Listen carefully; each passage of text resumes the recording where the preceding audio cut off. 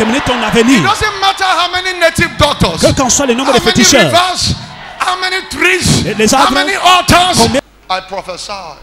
Je prophétise. My God will make you to laugh. Mon Dieu te fera rire.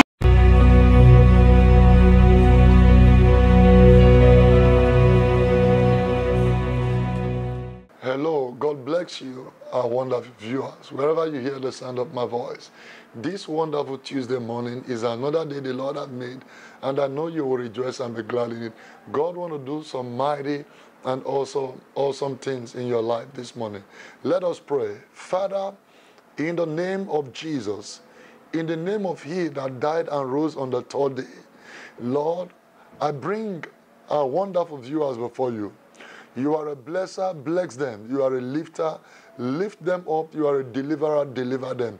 Let mysteries be demystified in their life. Make way for them. Prosper your people. Heal every sick one watching me right now. And make way for your people where there is no way. In Jesus' mighty name. Now, when you talk about affliction, it's a serious thing. Nahum, the book of Nahum chapter 1, verse 9. It says, affliction will not rise the second time. That means affliction is something very, very terrible. It's something nobody wants to go through. Imagine somebody who became sick unto death that almost died, and the person recovered miraculously. The person does not want to see such kind of situation anymore. It is affliction. Or a woman who every time a woman who puts to bed and the baby keep on dying. That is affliction. Nobody want to go through such affliction anymore. That's why Nahum declared prophetically that affliction will not rise the second time. Wherever you hear the sound of my voice, I know that affliction in your life is coming to an end. I know affliction will never rise again. We are dealing with the altars of affliction. Affliction can come from different places, from various means. But there is an altar called the altar of affliction.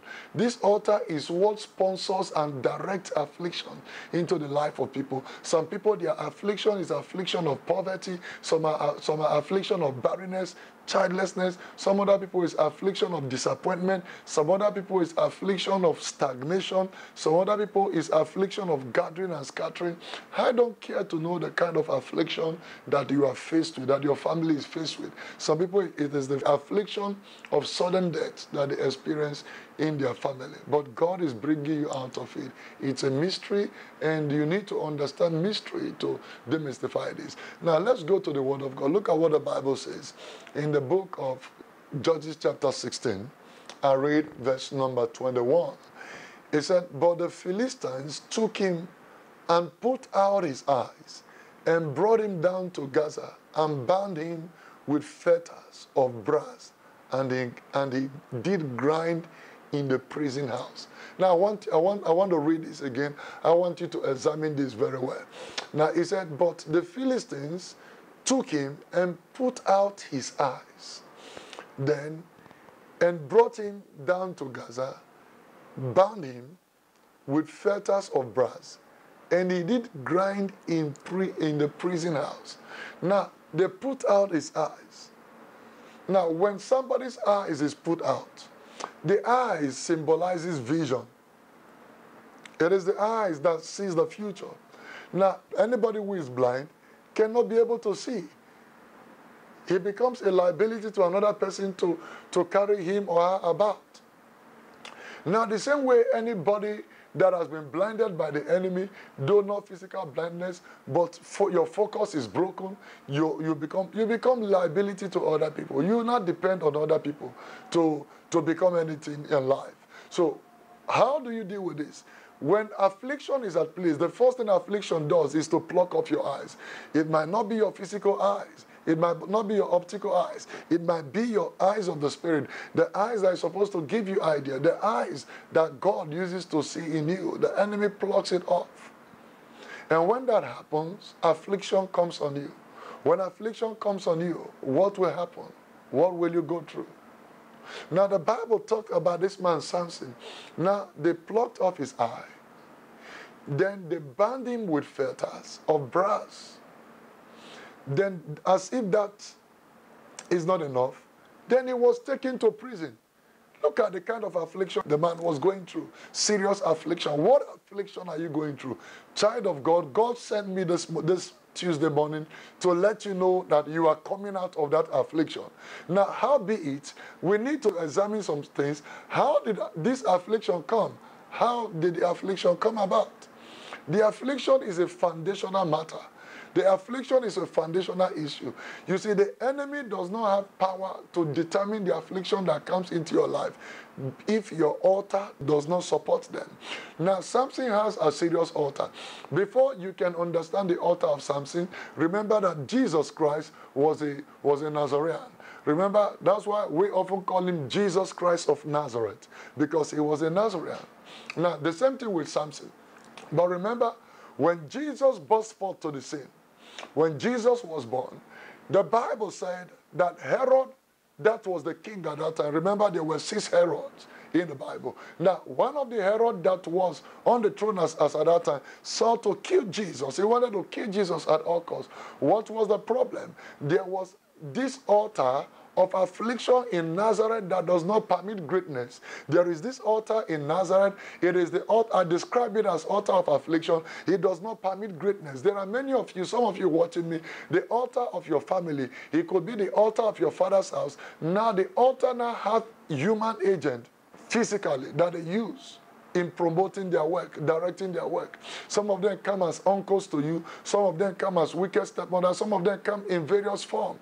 Now they afflict you. What affliction do they bring into your life? Some of you, you struggle, but there is nothing to show. You work, but nothing is happening. Anything you put forth your hand to do, nothing comes out of it. Now this affliction, they go as far as tormenting you both in your dream. Some of you, every time something good is about to happen, you have sex in the dream. Some of you, every time something good is about to happen, you see yourself working as a slave in the dream. Some of you, you keep on seeing yourself in the village. These are all affliction that controls the affairs of your life.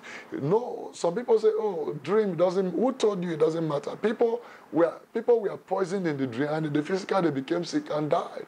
I've seen different kind of situations. So you need to understand these are the things of the spirit. Remember the Bible said, though we dwell in the flesh, we do not war by the flesh. For the weapons of our warfare, they are not carnal, but they are mighty through God to the pulling down of stronghold. In other words, it is the spiritual that controls the physical. It is the spiritual that controls the physical. Now, Jesus and Samson share the same altar by the reason of their geographical location.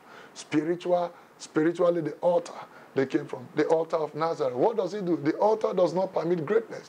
So now, before I go back to Samson, when the altar heard that Jesus, a great man, was born, he sought to kill Jesus. Remember, so many children died because this altar wanted to kill Jesus. Why?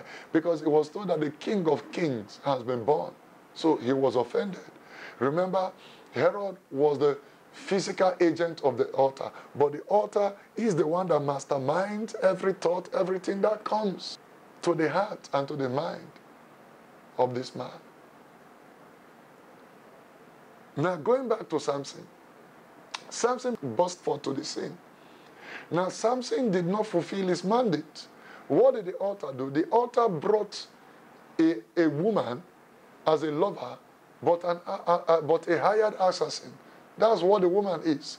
The woman came into the life of Samson. There are people they send into your life. It could be a woman you marry as your husband, as your wife. It could be a man you marry as your husband.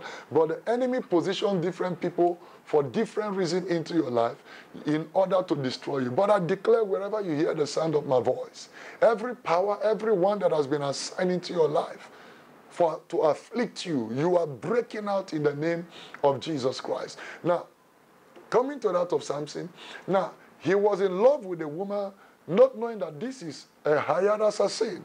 A woman was paid by the 5 lords of Philistines on assignment to afflict Samson, to find out where the great power of Samson lied. And Samson fell for the woman unknown to Samson. And the moment the secret of Samson was let out, look at how she subtly, tricked Samson, made Samson, manipulated Samson. Samson fell into deep sleep. And a barber came. She invited a man who is a barber and barbed the hair of Samson. How would Samson not know that someone was shaving his hair? manipulation, affliction. Now, the moment Samson was arrested, look at what became of Samson. The Bible said, but the Philistines took him and put out his eyes. His eyes was taken away. The next thing, they bound him with chain. The next thing, they put him in prison. Child of God, I declare over you, every prison the enemy have put you, you are coming out of it. I remember just on Sunday here, I was praying for a woman.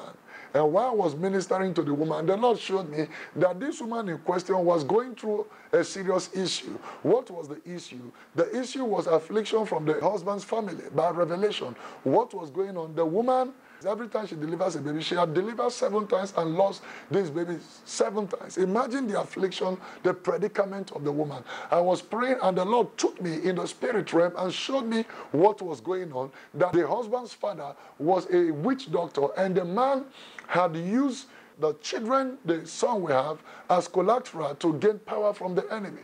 So every time they make attempt to have baby, when they have baby, the baby would die. That became a donation. That is affliction. Who caused it? By the reason of the covenant of the father. An altar of affliction was established. I don't care to know the altar that was established. While I was ministering to the woman, the altar manifested by prophecy and said, I am the altar of the husband's family. I enter into the family. It was the husband father who brought their children to me by the covenant he entered into when he was looking for power. So every time this woman delivers, I kill the baby.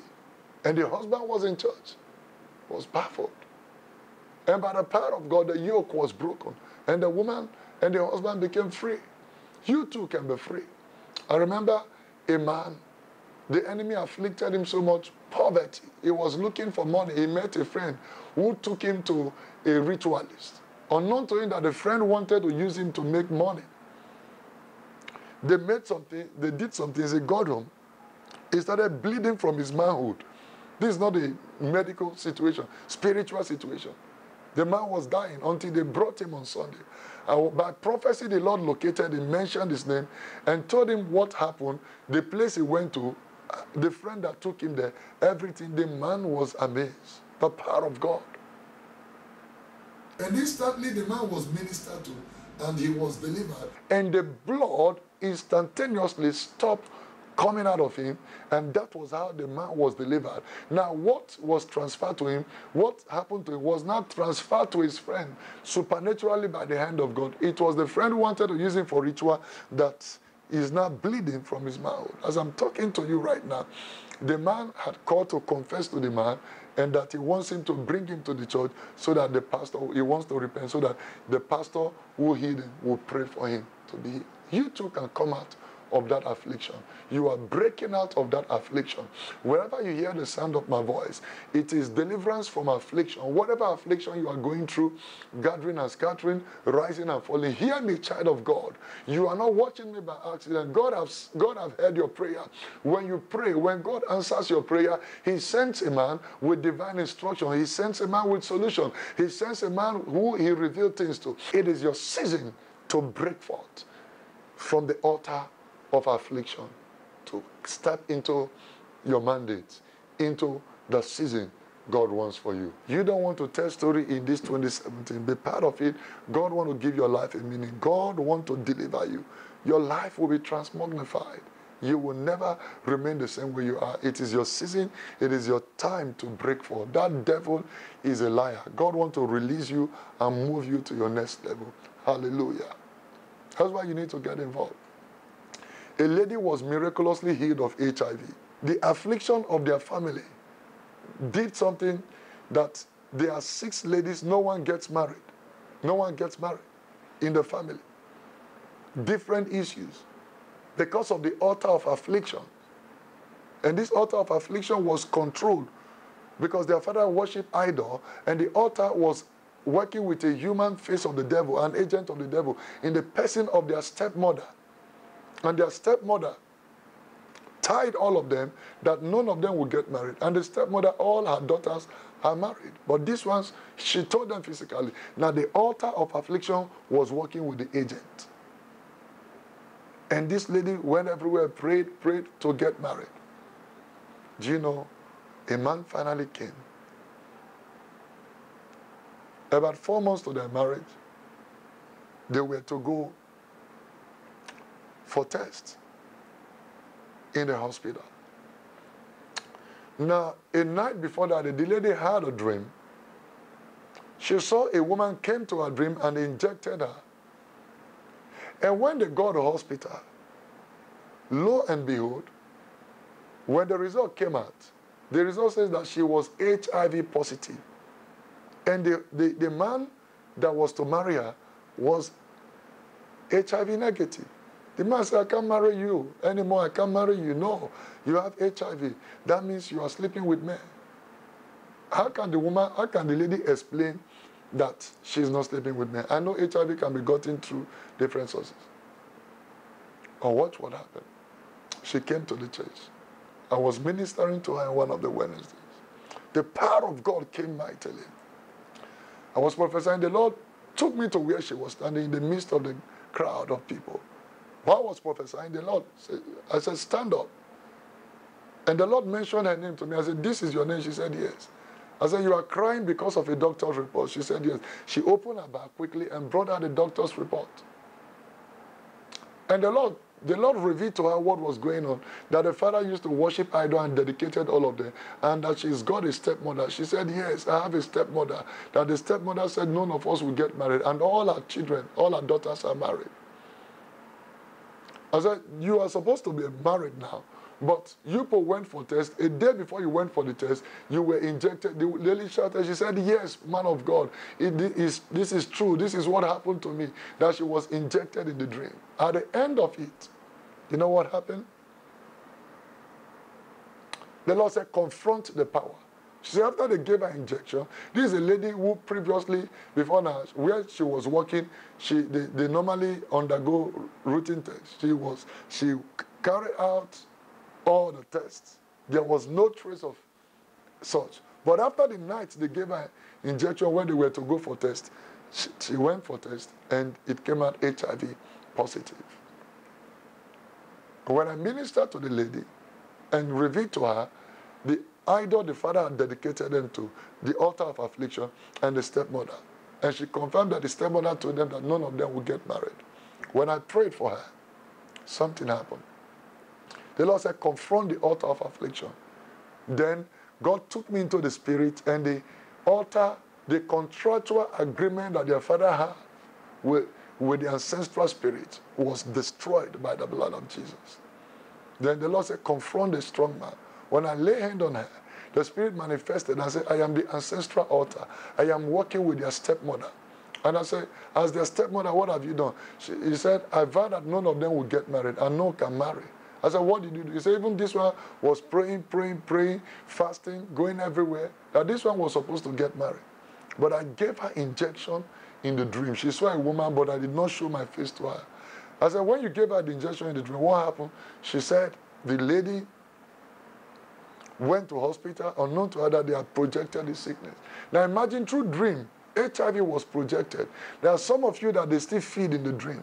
Every time you eat in the dream, your destiny is being polluted. Every time you eat in the dream, some of you, you are fed in the dream with poison, demonic and midnight caterers. I don't know the altar that have assigned this caterer to afflict you. Some of you, it is sex in your dream. Whenever you have sex in your dream, your spiritual life is polluted. Your destiny is polluted. Now you need prayer. Now some of you pray, it stops and comes back again because the altar has not been properly addressed. So I said, what did you do to her? She said, I injected her.